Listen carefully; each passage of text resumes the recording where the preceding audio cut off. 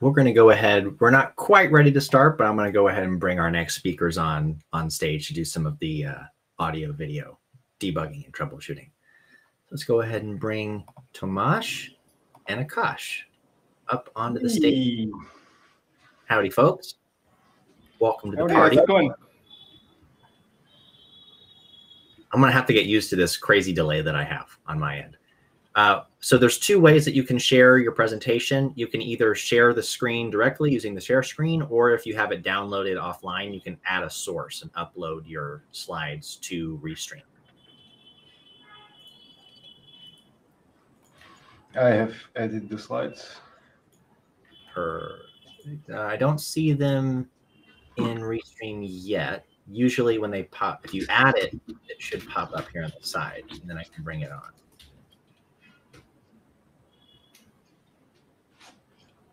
Yeah. Oh, I had to click present. Okay. Aha. There we go. Excellent. All right. Well, we are now at 45 minutes after the hour, unless you're in India, and then which it's 15 minutes after the hour, I believe. So with that, I'm going to go ahead and turn it over to our next two speakers, Tomas and Akashdeep, to talk about the legend, the myth, the GitForge investigation. All right, folks, I'm going to go and hand it over to you, and I'll be in the sidelines if anything comes up. Over to you. Awesome. Thank you so much, Justin. Tomas, can you hear me? Yeah, cool.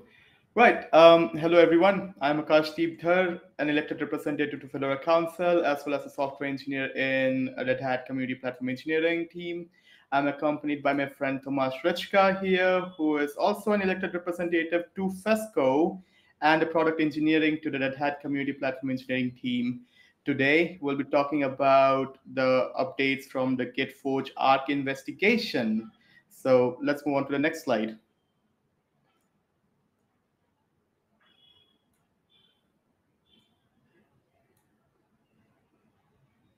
Weird, it did not update at my end.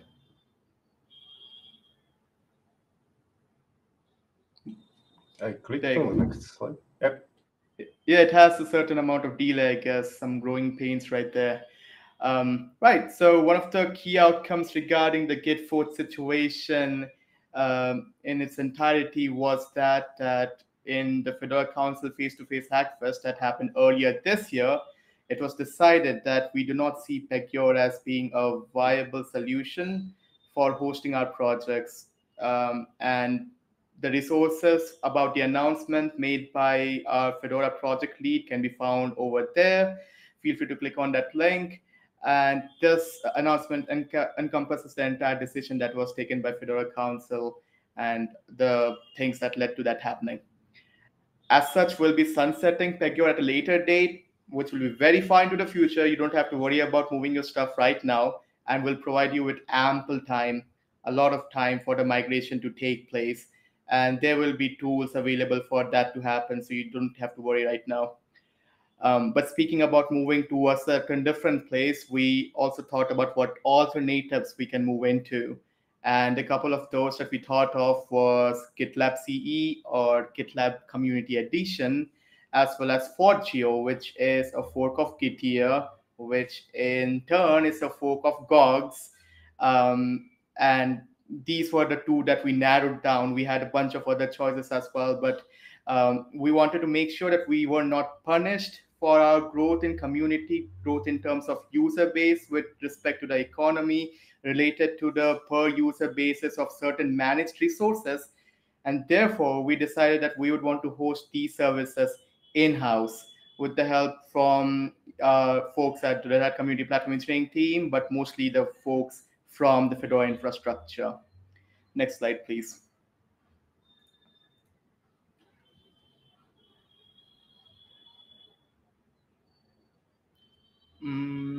Yeah, it has this spinning thing.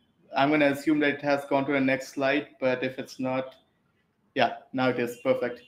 Yeah, so for a move as big as this one, because it's a GitForge, it has everything from our code bases to design assets to documentation, you name it. We could use all the help that we can get to make this thing happen.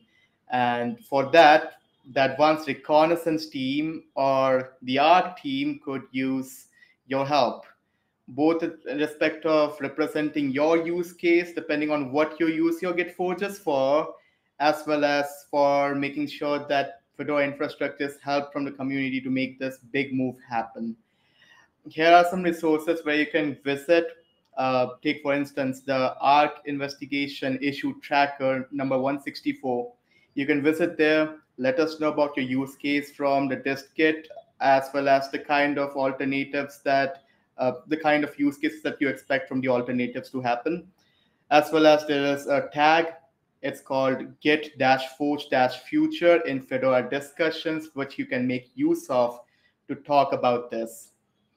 As always, the most synchronous means of communication, Fedora chat, is available. There's a Fedora-Arc room over there that you can join right now if you want to participate in making this thing happen. Regarding the requirements, we were going far and wide to make sure that we accounted for things like the suitability of the alternative that we choose, how well it fits with the workflows that we have established so far, with respect to ticketing as well, because even Bugzilla is something that we want to replace with this move. The maintenance of resources with respect of both human resources as well as the economy involved in it. How easy or difficult would it be to migrate atop it? How easy is it to extend a certain project to add a certain set of extensions to it? Documentation, and how well it fits with our vision about a project that we would want to make use of for our community.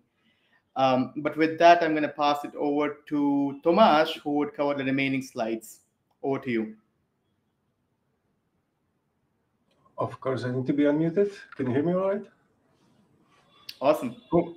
So I'll talk a little bit more about the requirements, what we are, why and what we are exactly going to replace. So there are two sets of requirements that we got. First one was coming from Council, where they, this is what you see on the slide, this kind of distilled version of it, where they tasked us with replacing basically all the processes or all the processes that are related to packaging, related to releases from point of view of QA, where you have some blocker bugs, you have meetings about blocker bugs, triaging of those into the releases. Also, the usual processes for maintaining a SIG and having everything in one place, which is currently, I think, done in GitLab. Also, we are taking into and we are keeping in mind the cost of the project itself. This does not mean only money kind of cost, but as Akash mentioned, it's a lot of manpower. Somebody has to be there to maintain those services. Somebody has to be there to apply updates. Somebody has to be there to fix issues and solve issues. The other set of the requirements that we start gathering are coming from you, Fedora users and contributors, and what they are asking you to provide us are the user stories that you use GitForge for. You may ask yourself, why are you asking for user stories when user stories are usually used for software development? But for us, comparing two pieces of software based on user stories is much more precise and much more easier to do than just compare them. Just compare the processes. So in any way, we will have to create the user stories, and your user stories will help us because we might not think of everything. We will definitely keep all the functionality that we currently have. Nothing will be removed. So none of the functionality that you're used to have, it will stay there. It will just maybe have a different UI, maybe have a little bit different process. And this brings me to the time frame of this investigation. So we're currently gathering the requirements. As Akash mentioned, and at the end of the presentation, there will be a link to Arc Tracker with the Arc investigation where people are sharing their user stories. We plan to finish later this month, like at the end of the May, and start with the investigation work in June. And objective of this investigation is not to provide answer to the question which one, but to give a comprehensive list of solutions, of possibilities that both solutions provide us with. So we will not be recommending, hey, Fedora Council, you should use GitLab because we like GitLab, or you should use Forgero because I am a huge Forgero fan, and I am. But we will provide Council with comprehensive list of features and comparison of those two solutions. And based on that, we will move on to implement proof of concept, but that's far, far away in the future. The next milestone that we will have is Flock to Fedora. So at Flock, we will present the result of the investigation, the comparison, and we will hand it over to Council probably right there. And as I mentioned, here's just a list of resources that you can follow. There's the Council announcement. There are the discussion threads. There's the tracker for user stories. And with this, I think that's all from us. And as mentioned in the slides, please join us in the metrics room and provide us with your input. What do you like to have and what it's important for you?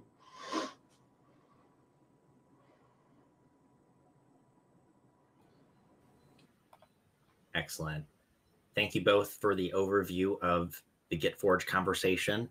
For folks who are listening and watching in the stream, please put your questions into the thread. I just bumped that thread in the Matrix event chat, and we will use that to thread conversations.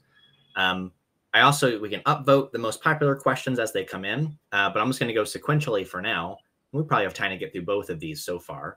The first one, I think you did end up answering this later in the presentation. The question came in a little bit early, so you might just circle back to this one. But when is the plan to switch to GitLab? Every few months, there's some discussion, and then it pauses. My main understanding about why this is happening is because GitLab is not set up to work with most of the old Pagure infrastructure and tooling. Is that true? And is there any chance of Fedora receiving any funding or help from Red Hat as part of this transition? So let me maybe answer this. And okay, yes, this is a question that we are discussing for a long time. And the reason for that is because it is not a simple decision to make. And as it goes for GitLab,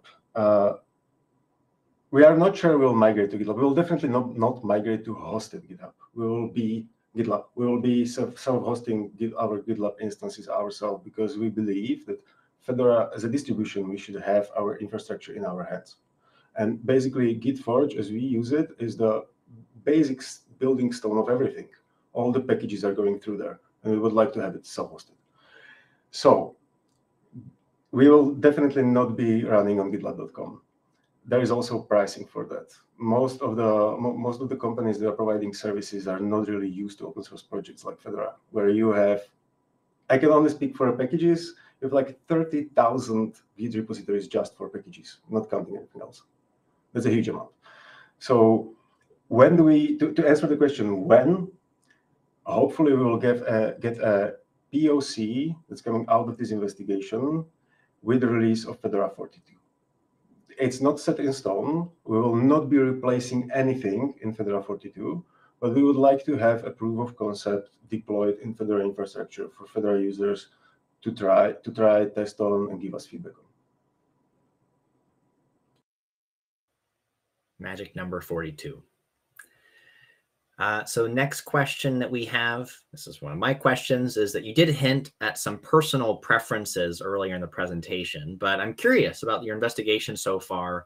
What do you see as the 2 to 3 biggest challenges with this migration?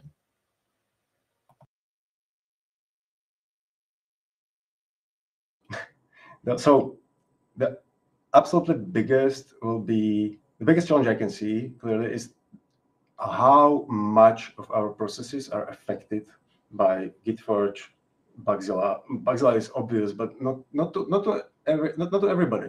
Not everybody understands how many stuff is flowing through the Bugzilla, and we will therefore flow through the GitForge. And my personal preference, so yeah, I would prefer Forgero to be the one, but it's not my work to choose or to do investigations based on my preference. So I'm trying to be objective and trying to consider everything as it can be. And the other, in the age of modern web applications, the other issue that there is how do we provide our users with a service that does not require them to download content from third parties that are not Fedora related? And this is actually an issue. In the day of web apps, when you have all the JavaScripts which are downloading from third parties, you have all the Google Analytics and all the other stuff that's everywhere. So there are a bunch. Akash, you want to tag along on that one too? I'm going to agree to the workflows part as being one of the biggest challenges. There's a bunch of stuff that we do in Fedora project that's very specific to us. And it can be a bit difficult to, kind of mold them around a certain alternative that might not be made with that thing kept in mind. But yeah, that's what we're here for, fixing challenges. Excellent. So there's a few more questions in the thread. So I do encourage both of you to check that out after the talk. But I think we have a time. This one looks like a quick one. So I think we can cover this one before we bring the next speakers on. Is the use of dist-git also a part of the Forge implementation? Yes. Yes, it is. It's not just about replacing Git hosting, but it's also about replacing dist-git. That was actually the first point that we were asked by council to investigate, the feasibility of it. All right. So there is one more question there. Is it totally impossible to go back to Pagure? But I think we're going to have to do that one through the chat. So Tomas and Akash, definitely check out the Q&A thread. But otherwise, thank you so much for the update on the Git Forge. I know this is a very hot topic in the community these days, and I appreciate you taking some time out to talk to the community about what's going on behind the scenes with this conversation. Totally. Thank you, folks, for being here. Behind the scenes. Bye-bye. Anyways, thanks, folks. See you next time.